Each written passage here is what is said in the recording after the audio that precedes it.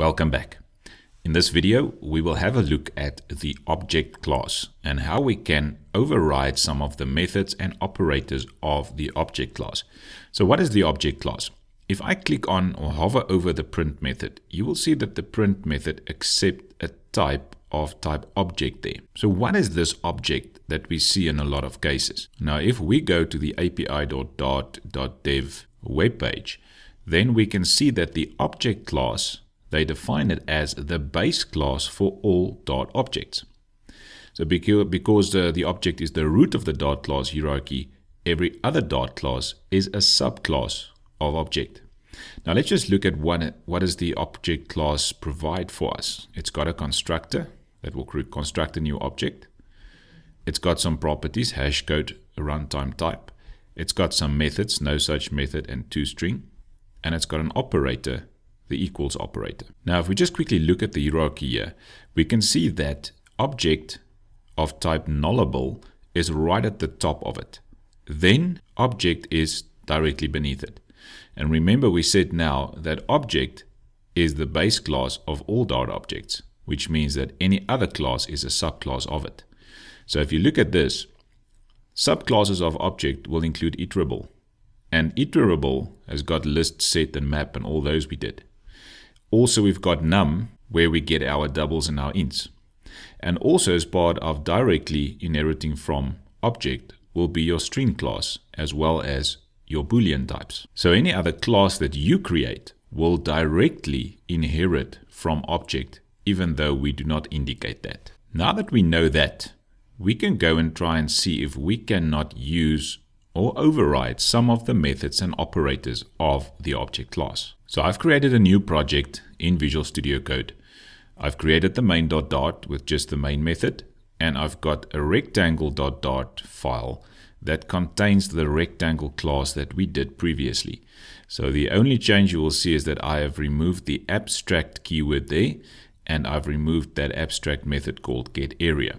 So this is a very basic rectangle class where we've got the length at the top, we've got the width at the top, both of them are private, and in the constructed we have a required double length and a required double width. That length and width that will be passed in will be set to the length and the width that we've got as the properties of this class. Then we also have the getter and the setter methods for length, and the getter and setter methods for width. So a very basic class called rectangle. So if I want to create a new instance of rectangle, I can just go and say var rectangle equals and say rectangle. And if I choose it there from the list, it will auto import it for me, and I can indicate the length, and I can also indicate the width. Let's say that's 5. Now let's use this print method now. So you remember that this print method accepts any type of object, and that includes nullable or non-nullable values. So it accepts any type of object because object is the base class of all of the other classes we create, which means that's why I can actually print out an integer or a double or a string or even my own rectangle there. But let's see what happens if I print this out. So I'm going to run this quickly, and you'll see that when it prints it out, it says this is an instance of rectangle. But when I print out something like a 10, for example, which is an integer, and I run it, it will actually just print out that 10 there. And I did not say something like this is an instance of a specific class. So I could, for example, print out that whole object there, print it out because it's an object of a specific type, and the print method can accept anything. It will still print out instance of rectangle. So how can I change my coding so that this printout actually gives me something that makes sense to print out? Let me just replace this again with rectangle. And if we print it out, it says instance of rectangle, which means it's an object of type rectangle. So what we can go and do in the rectangle class, and we've seen now in the class called object, there's a method called toString. So what we can do is go and say at override, and I want to override the toString method. So if you look at the website again, you will see that the toString method returns a string representation of the object. It accepts nothing, and it returns back a string. So if I want to override this, this is exactly what I'll need to do. I'll need to return back a string. It needs to be toString and accept absolutely nothing. So now I can have a return statement that says rectangle length, and let's show the length. Maybe add a new line, say rectangle width, and then let's show the width. Right, let's save this one now. So now we've got a toString method that returns back a representation of my rectangle object, which is basically just a length and a width. So now if I go back to main and I run this now again, you can see that it prints out those two lines. And that's the same as just going and saying .toString. And it will print out exactly the same thing. So whenever you've got a class without a toString method, it will print out what it previously printed out. But as soon as you override the toString method of the object class, whenever we print out an object, it will automatically run the toString method. So I can leave out the toString method there, run this again, and you will see it runs actually the toString method again. So that automatically happens when you print out an object of a class. Right, so now let's look at another thing that we can do also. And you've seen that your object class has got an operator called equals. So let's see if we can use this equal sign to check whether two objects are the same. So I can just go and print out there, print, let's create another object first. So I'm going to say a rectangle 2 equals a rectangle with a length of 10 and the width of 5. So you agree that those two are exactly the same. So I'm going to say print rectangle equal to rectangle 2. So I'm basically saying if rectangle is equal to rectangle 2, then it will be printed true there. If it's not, it's going to return back a false there. So let's run this again, and you can see both objects are exactly the same. So if we run them, you will see it says false. And that's because this equals operator actually testing for whether these two are pointing to the exact same object, which they are not. This one has got this object, and rectangle 2 is pointing to this object. Even though the values inside is the same, it's two different objects, and that's why it returns back false. So we can go and recreate this equal sign so that it does something else for me. So let's go to the rectangle class, and let's change that equals operator. Now, because it's something that your object class already have, we will just go and say override. Now let's go and have a look at that operator quickly. You can see the operator returns back a Boolean, and it accepts an object on the other side of the operator. So let's go back. So this operator will send back a Boolean. I'm going to say this is the operator. So there's a special keyword called operator in order for you to create some operators for your class. So we're going to say bool operator with the double equal sign, and then it said we should have that object sent through, and object again. Now this you can name it actually anything you want, but let's just keep it at object. And then we need to return back a Boolean inside.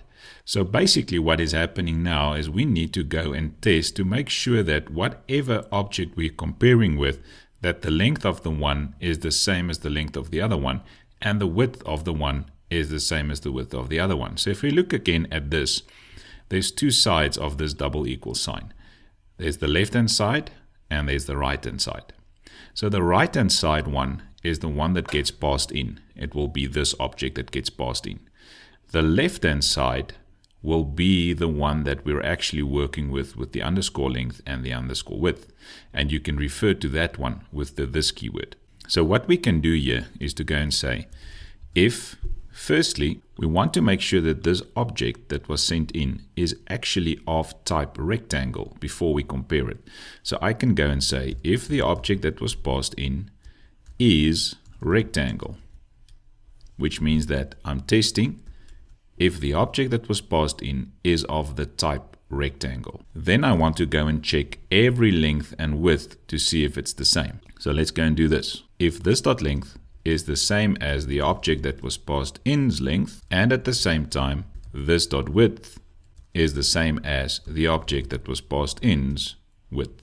So if that is true, then we want to return true. But now if this is not an object of type rectangle, we will just go at the end and say return false. And also then, if this if statement is not true, we will in any case return false at the end. So the return true there will pop it outside of this operator and return the value. But if it doesn't get to this line where it actually pops out, it will at the end get to this one where it says return false. All right, so let's check this one out again. So let's just see that again. Remember, the left-hand side of this operator, which is rectangle, which is that first object, is basically those with this keyword. So I'm saying this dot length is the first object's length, equals object that was passed in is the one on the right-hand side. So I'm saying, well, that object's length. So if the one on the left's length is the same as the one on the right's length, and the one on the left's width is the same as the one on the right's width, then we know the two are exactly the same. And then we return back true. So let's see if it works. So let's run this one again. Rectangle equals rectangle 2. It's true now. Changing just one of the two will make it false, because then they are not the same. But now I can also test any other object there. So let's say I test out a string value of 1, 2, 3, 4, save it, and run it again. You can see it still says false. So what if we didn't want to actually compare anything else than two objects with this equal sign? Because it doesn't make sense to compare the rectangle with a 1, 2, 3, and a 4, because rectangle is not of type string. So in order to do that, we can use a keyword in there that says covariant. By using this covariant keyword, we are allowed to actually change this object type. So just to show you something, I can also go and try and make this a rectangle there, so that I take in a rectangle. But you can see it doesn't like that. It says at the bottom, it says rectangle isn't a valid override of object, which means we should have object there. So now using the keyword covariant, I'm saying, but I want to have only rectangle objects there, and that's the only ones I want to have passed in there to actually use with this operator. So now if I save this and I run it again, you will see even in compile time, it tells you that you cannot do that. The argument type string can't be assigned to the parameter type rectangle, which means I can only compare rectangles with each other and not a rectangle with anything else. Right, and then doing that covariant, it's not needed to use this one that says if the object is rectangle, because now we know it is. So we can actually remove this if statement then. We can actually remove the false value there, remove this totally, remove the brackets, remove the if statement there, and even remove those brackets there, and just say return this thing. Because if this dot length equals object dot length and this dot width is object dot width, it will return a true or a false, and that true or false is what we want. And because we have the return statement with only one statement, we can actually replace this with a fat arrow, take away the return statement there, and save. So that is my operator then. I can return back, checking if those two are the same, and if it is, it will return true. If it's not, it's going to return a false. So let's see if it still works. So if I go back, if I test this now against rectangle 2, and I run it, it should still say the two are not the same, so it's going to print out false. But if I make them the same, a 5, change that 6 to a 5 back again, both are the same, and it should print out true. Right, so what we've learned now is that we can override some of the methods and operators of the object class to make our class a bit more useful. So normally you would need to go and create your toString method, so maybe add that also as an addition to every single class you create to make sure that you've got the toString method there. Then one last thing, you're not only limited to creating this operator. So let's say we have something else. Let's say we want to return back a new rectangle when using the operator multiply. And when we're multiplying or using the operator, on the right hand side of the multiply, we're going to have an integer value as an example. And now you can see I'm not using the add override there because the object class doesn't have a multiplication operator. But I can use multiplication operator in my class, which means I'm going to send back a new rectangle when I'm taking a rectangle object and I multiply it by a specific value. And what I then can do is to return a new rectangle object. And the length will be this dot length, let's use the underscore there, multiplied by the value, which we're going to use on the right hand side of the multiplication.